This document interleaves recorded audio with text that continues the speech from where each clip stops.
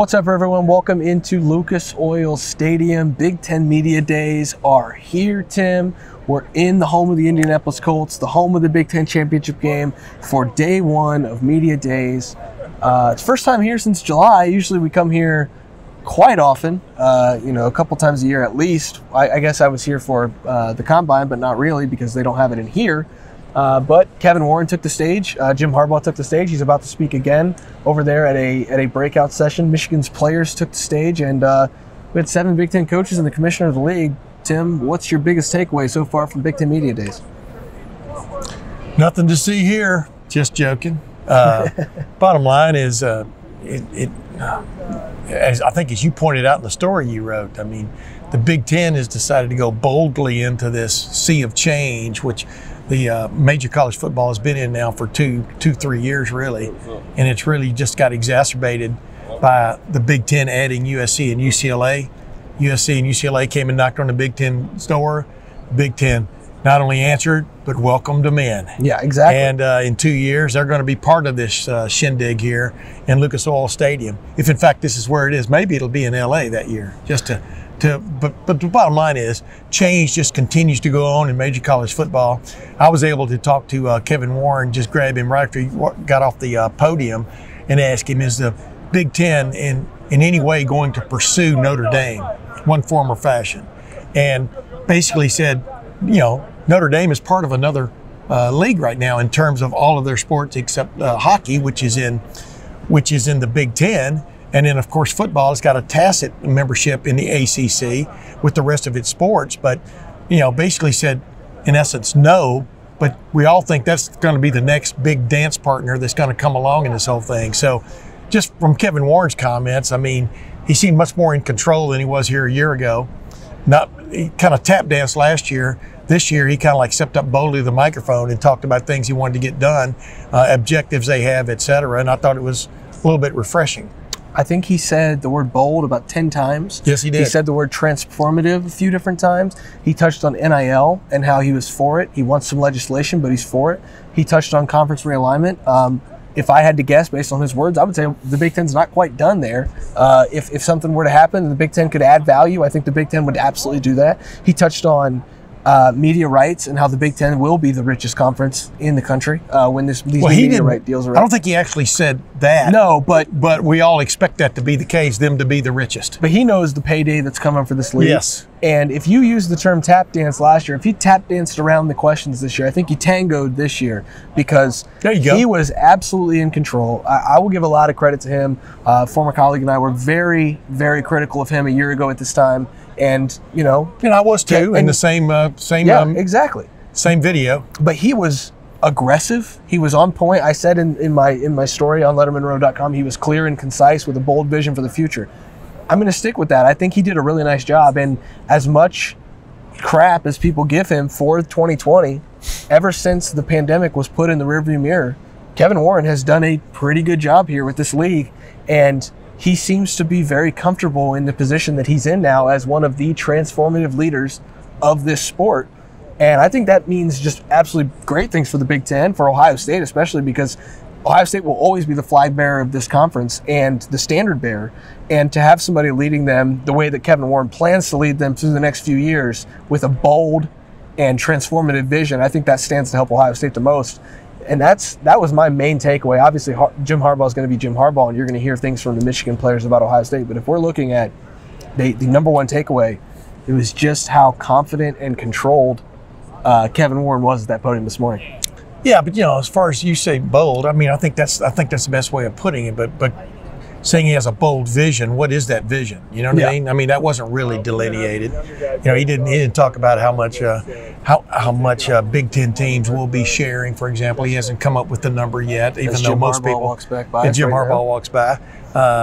He didn't talk about, it didn't give any specifics on things. He didn't even give specifics on whether or not they are necessarily looking to expand again. Yep. But they are open to it. They would definitely be open to it.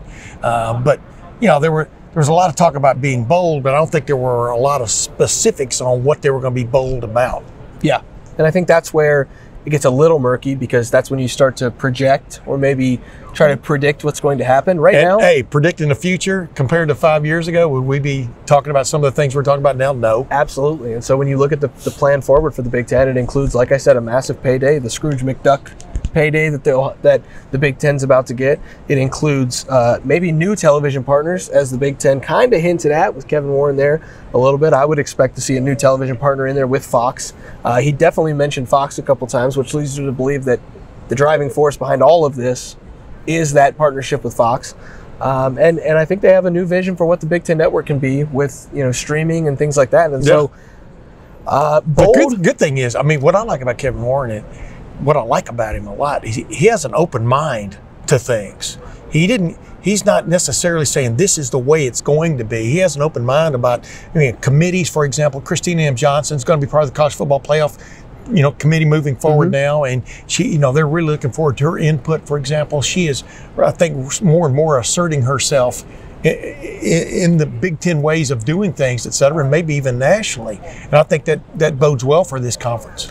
One of the things that I kind of have been thinking about all day is, so last week I listened to Jim Phillips at the ACC press media days, and how almost tepid he was in the way that he was talking about traditionalism and being what college athletics is all about, and understanding what the real mission is here. And then you flip it over to the SEC and you talk about Greg Sankey, who was all about how much money can we make, when can we make it, and why can we make it, how. And I think Kevin Warren was the perfect balance of those two ideas today. He mentioned the bowl partners, how important they are. They're never going to shy away from the Rose Bowl, but at the same time, the Rose Bowl wasn't a big game that was mentioned specifically like it is every year when we come to this and we hear him speak at that podium. He talked about student athletes at the forefront and everything, but every time he talked about USC and UCLA, he made sure to mention, well, we do this with academics in mind, but it certainly doesn't help with, or it certainly doesn't hurt with athletics. And so there's a little bit of a shift in the way that he's beginning to speak about these things. And I think he's kind of trying to toe the line there between not being a traditionalist, but also not going full bore on this is a money-making operation and we're here to make money. Well, but he also understands that. And so that's why I think right now he might be, and he is the guy to lead them, but I think he might be the right guy to lead them at this point in time, because he's ready to mix those things. And he understands that you have to worry about the money a little more than maybe the Big Ten had been worried about before.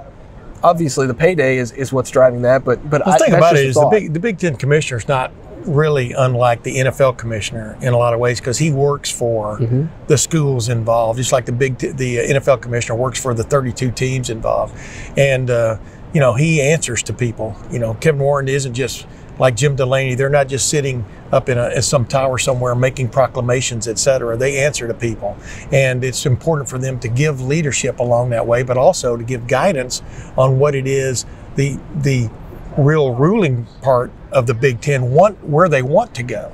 And one of the main things he pointed out here, and everybody gives this short shrift, and that's okay, but there's got to be a differential between high school football, college football, and the NFL. And the differential for the college football has always got to be somewhere in the midst of it all, academics matter. And that's a point he made emphatically a couple of times. And most people, it just goes right over their head, because we're here. Why are we here? We're here to figure out who's going to win the Big Ten championship, who isn't, who's talking boldly, who isn't about their chances. Like Michigan. Michigan feels so much better about itself than it did here a year ago. It's crazy. The players, the coaches, et cetera. But it's part of his mission is you've got to keep academics sort of in the core of it, because that's what differentiates it from the NFL at this point. Yeah, and I think that's a point well taken. And like you said, I think we'll transition a little bit here to the comments made by some of the folks from Ann Arbor. Michigan took the podium, seemed very confident in everything that's going on up there. I think that the storyline there was what Eric All said. I'm going to take this quote and probably store it until November. He said he wasn't surprised that Michigan beat Ohio State last year, and when he was asked why, he simply said, "I watched the film," and he watched Michigan's film. Yeah, and just like Josh Gaddis, the former offensive coordinator there, said, it's almost a company line at this point in Ann Arbor, and I think that's pretty telling for the state of the programs in November of last year. Let me interrupt you though. Ryan Day watched the same film. So that's why changes were made. And so the changes were made, and we're going to hear about those changes tomorrow. But like you said, the folks from Michigan are about as confident of a bunch walking around this building, mostly because they know how to get around here now since they came here last December for the first time and won the game here. But also just to get that monkey off their back, not have to face those questions of when are you going to beat Ohio State. That's got to be great. And to see all these Ohio State beat writers continue to ask them questions despite them finally winning that game, it had to feel a little refreshing for them. Yeah. We're still yet to hear from Jim Harbaugh, but I imagine he's going to be. Well, we heard from him. We just haven't been able to. We haven't had the 1 hour session with him to ask questions. But the interesting thing was, I asked Coach Pat Fitzgerald of Northwestern. I said, and I know this is a loaded question. I said, but in a way, was it good for the conference that someone other than Ohio State won the conference last year? He knew what I was getting at, meaning, if it's just going to be a continual Ohio State Buckeyes parade, really is that good for any conference like Alabama and the SEC? Mm-hmm. Well, people forget, Georgia beat Alabama in the national championship game last year. They don't forget. Yeah. but you know what I'm saying? I mean, there was a little bit of a new blood pumped in there.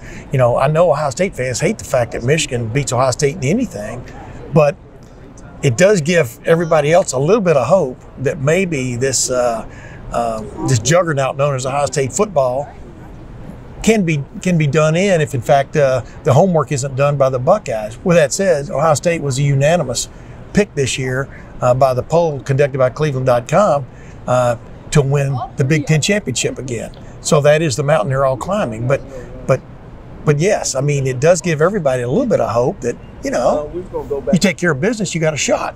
And it also gives Ohio State a reason to kind of recalculate, reconsider, and reevaluate everything that they've been doing. And so maybe I'm just glad that gaggle of people behind us has finally moved on. That's my big deal. But now we can finally see the Big Ten logo that everybody loves. But I think from Ohio State's perspective, it's almost refreshing, in a roundabout way, just because they get to refocus now and focus on exactly what they need to do before they can get to that playoff, and that's handle business in the rivalry.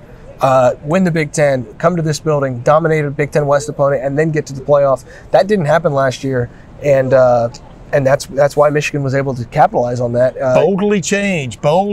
I think definitely Ryan Day did that. We'll be talking about that tomorrow, though, in our wrap up, right? Absolutely. But the bottom line is, Ryan Day responded and got it done. Now the interesting thing is, for example, is somebody going to come out of the West again? Iowa got thumped by Michigan in the Big Ten championship game. We saw a couple of the teams here from the West here today. Iowa was here with Kirk Ferentz. Minnesota, my pick to win the Big Ten West.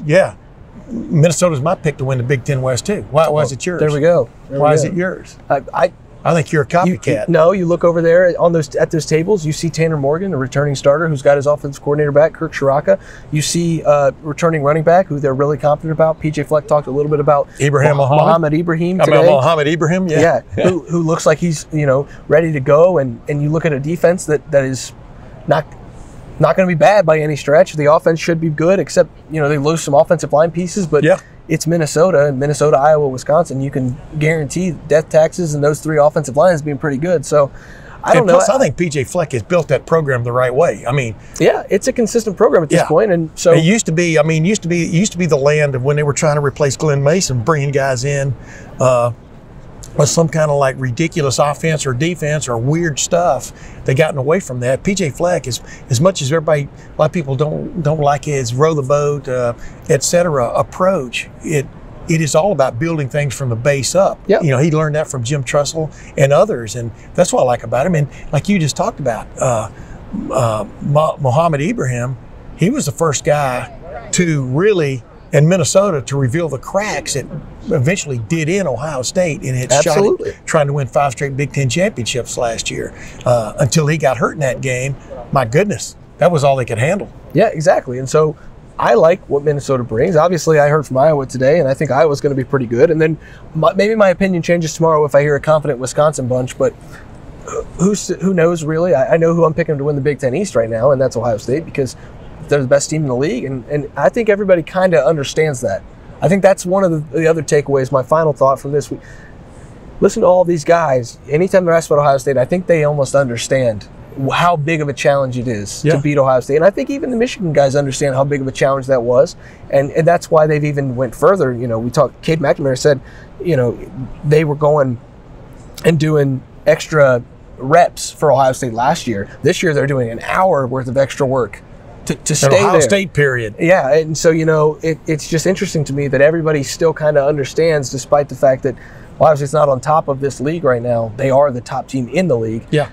And we'll hear from them tomorrow as we wrap up things here inside Lucas Oil Stadium. I guess this is a rapid reaction. I don't really know what we'll exactly call it. Big Ten Media Day recap day It's the one. first half of the teams, kind of a mishmash of teams, but you know, they mix East and West here, and we'll hear from the other how many? 7 tomorrow. Lettermen Row will be on the ground, boots on the ground coverage from Indianapolis, as well as, you know, give a shout out to the other On3 sites, the Penn State site, the Michigan site. There's a lot of folks from On3 here, national folks, NIL writers. Ivan Maisel is here. News desk, Ivan Maisel, you know, one of the biggest figureheads of our Pete company. Nakos, is that how you spell? Is that how you say it? Yeah, Nakos? yeah, the On3 writer for NIL. So we've got a lot of guys here. We've got a lot of coverage coming at Lettermen Row and On3 all week long and all season long. The Ohio State Buckeyes will be in Indianapolis tomorrow. For Tim May, I am Spencer Holbrook. Thanks for watching. Make sure you subscribe to the YouTube channel. Check out the Lettermen Lounge message board, and we will see you tomorrow.